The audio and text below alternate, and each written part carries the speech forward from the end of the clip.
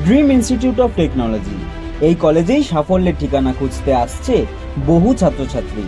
আগের ভিডিওতেই তোমরা দেখেছো ঠিক কি রয়েছে এই কলেজে, কিভাবে স্বপ্নের ডানা মেলছে এই কলেজ এবং কলেজের পড়ুয়ারা। চলো এই ভিডিওতে ঢোকা যাক কলেজের অন্দরে।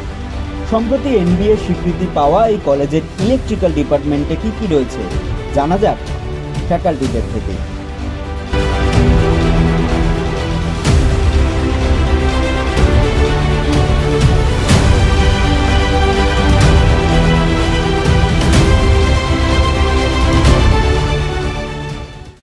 আগের ভিডিওতে আপনারা দেখেছেন ড্রিম ইনস্টিটিউটের ইন্ট্রোডাক্টরি পার্টটা, কিন্তু আজকে আমরা আলোচনা করছি এই ইঞ্জিনিয়ারিং কলেজের যে ইলেকট্রিক্যাল ডিপার্টমেন্ট আছে সেই ডিপার্টমেন্টের এইচওডি আমার সাথে রয়েছেন। নমস্কার, স্বাগত স্যার।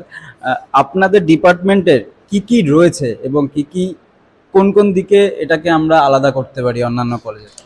প্রথমে আমার নাম বলেননি, সে হচ্ছে আমি ডক্টর বিভাস রয়, এইচওডি ইলেকট্রিক্যাল ইঞ্জিনিয়ারিং ডিপার্টমেন্ট। আমাদের ইলেকট্রিক্যাল ইঞ্জিনিয়ারিং ডিপার্টমেন্টের আন্ডারে দুটো কোর্স রয়েছে, এক হচ্ছে B Tech electrical engineering R MTech power electronics and drives. আমাদের ইলেকট্রিক্যাল ইঞ্জিনিয়ারিং ডিপার্টমেন্ট 2006 স্টার্ট হয়েছে, আমাদের জার্নি 2006। সেদিক থেকে দেখতে গেলে আমাদের ইলেকট্রিক্যাল ইঞ্জিনিয়ারিং ডিপার্টমেন্ট একদম নতুন ডিপার্টমেন্ট না, অনেক পুরনো ডিপার্টমেন্ট, এস্টাবলিশড ডিপার্টমেন্ট। আমাদের এখানে যারা শিক্ষকতা করেন, মানে যে টিচার আছে, তারা হচ্ছে সবাই অনেক এক্সপিরিয়েন্স, এবং আমাদের ডিপার্টমেন্টে পিএইচডি ফ্যাকাল্টি রয়েছে, এবং আমাদের অ্যাট প্রেজেন্ট টিচার এবং স্টুডেন্ট রেশিও হচ্ছে 1:20 অ্যাভারেজ টিচার স্টুডেন্ট রেশিও, যেটা অনেক প্রাইভেট ইঞ্জিনিয়ারিং কলেজে টিচার স্টুডেন্ট রেশিও এরকম নেই। আমাদের যে ল্যাবরেটরিগুলো আছে সেগুলো অত্যন্ত উন্নত মানের। আমার পেছনেই দেখতে পাচ্ছেন, এটা হচ্ছে ইলেকট্রিক্যাল মেশিন ল্যাবরেটরি।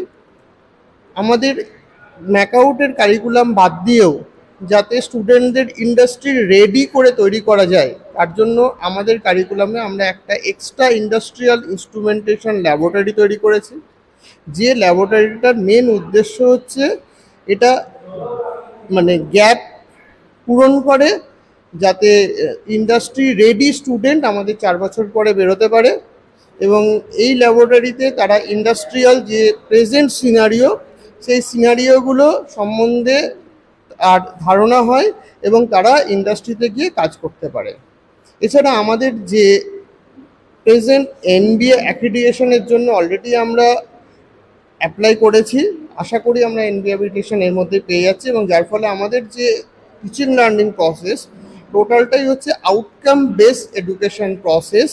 এছাড়া আমাদের যে প্রেজেন্ট প্লেসমেন্ট রেকর্ড রয়েছে, লাস্ট 3 ইয়ার প্লেসমেন্ট যে রেকর্ড রয়েছে, সেটা আমরা অ্যানালাইসিস করে দেখতে পাচ্ছি আমাদের 70% স্টুডেন্ট হচ্ছে প্লেসড হচ্ছে, অন ক্যাম্পাস স্টুডেন্ট চাকরি পাচ্ছে। তার মানে এই কলেজে যদি কেউ ভর্তি হয় তাহলে তার চাকরি পেতে খুব একটা অসুবিধা হবে না আফটার কমপ্লিশন দিস কোর্স। এছাড়া বাদবাকি যে স্টুডেন্ট রয়েছে তারা দেখা যাচ্ছে তারা হয় ক্যাম্পাসিংয়ে বসছে না, হায়ার স্টাডিতে যাচ্ছে, আর না হলে এন্টারপ্রিনিয়ারশিপে যাচ্ছে। আমাদের কলেজ থেকে প্রিভিয়াস যে স্টুডেন্টরা পাস করেছে তার মধ্যে কিছু পরিমাণ স্টুডেন্ট দেখা যাচ্ছে এন্টারপ্রিনিয়রও তৈরি হয়েছে। ডিআইটির একেবারে ইলেকট্রিক্যাল ডিপার্টমেন্টে আমি রয়েছি এবং এখানে কিন্তু দেখা যাচ্ছে বিভিন্ন রকম কাজ চলছে, কিন্তু আমার সাথে ফ্যাকাল্টি রয়েছেন এখানকার। আমি আপনার কাছে একটা বিষয় জানতে চাইবো যে প্রথমত তো এখানকার পরিবেশ, সেই পরিবেশটা কীরকম সেটা বলবেন, আর যে টিম ওয়ার্ক হচ্ছে, কালেকটিভ একটা প্রসেস হচ্ছে, সেই বিষয়। দেখুন, প্রথমত আমি নিজেকে ইন্ট্রোডিউস করছি। আমার নাম সায়ক সরকার। আমি 2019 সাল থেকে এই কলেজে আছি এবং এর আগে আমি এই কলেজে অ্যাজ এ স্টুডেন্ট হিসেবে ছিলাম।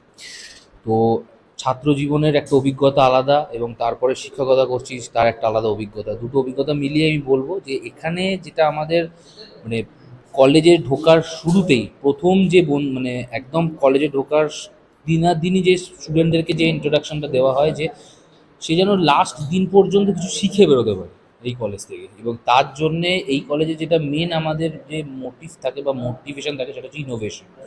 এবং ইনোভেশনের জন্য আমরা তাদেরকে different kinds of projects, different kinds of laboratory works, different kinds of seminars, webinars, এই সমস্ত জিনিসগুলো দিয়ে মানে তার ভেতর দিয়ে স্টুডেন্টদেরকে যেতে হয়।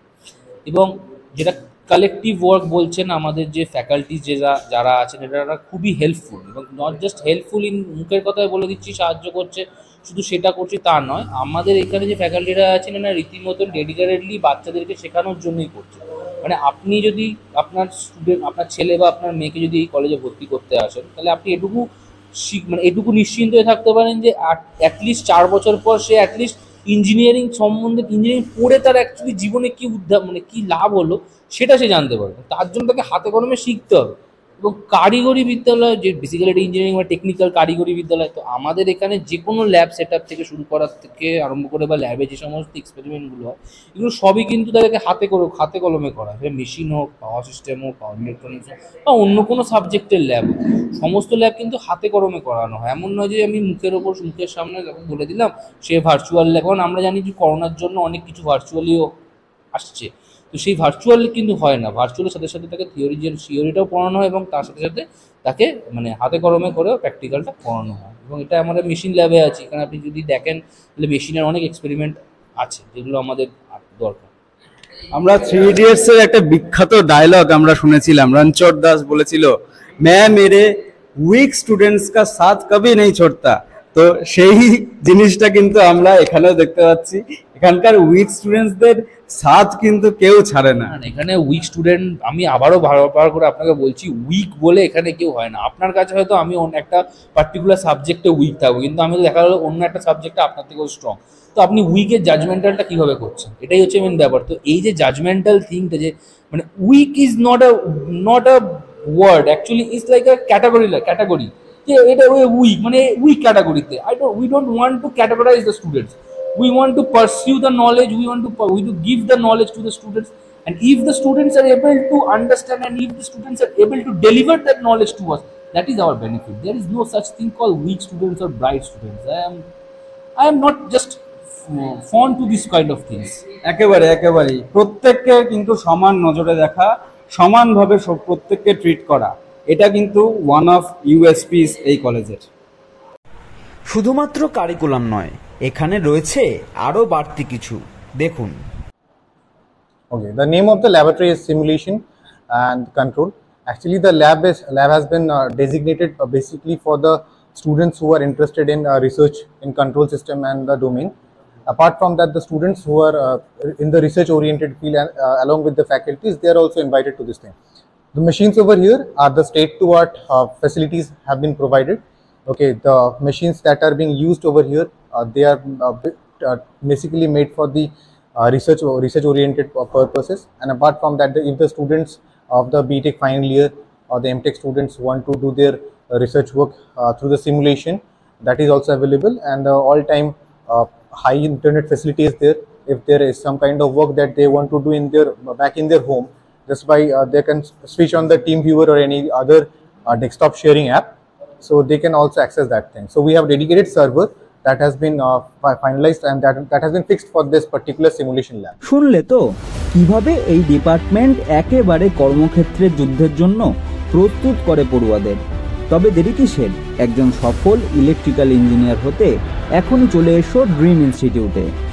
দেখা হচ্ছে পরের ভিডিও।